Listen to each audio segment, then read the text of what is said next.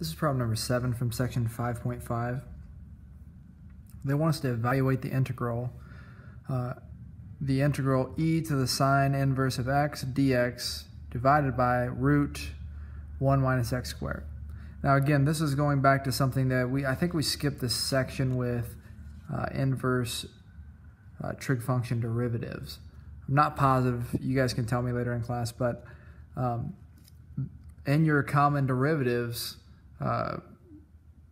packet that you guys have on Schoology, you'll see that the derivative of sine inverse is equal to 1 over the root of 1 minus x squared. So we're going to actually use this to cancel this root 1 minus x squared here. So you can kind of see where this would go in this problem. We want to make our u, so I'm going to go ahead and slide that to the side, but we want to make our u equal to sine inverse of x. And then du over dx, so the derivative of sine inverse, we're going to use that rule we know is 1 over root 1 minus x squared.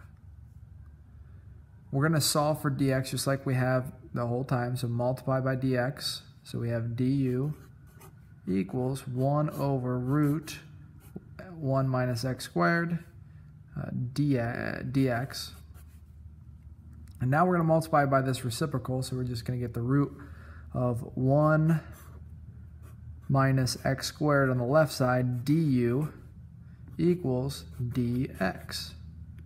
So you can see that we're going to substitute this in for dx, and it's going to end up canceling this right here. Let's take a look.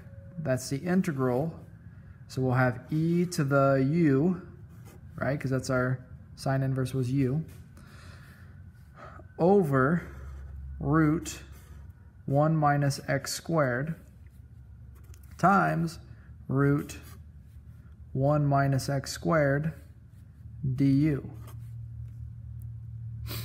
And you can see that those cancel, and we're left with integral e to the u du.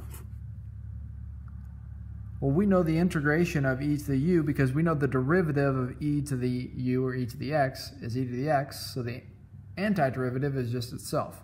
So we end up with e to the u plus c, and the only thing we have to do then is substitute our u back in, and we get e to the sine inverse of x plus c. And that's the integral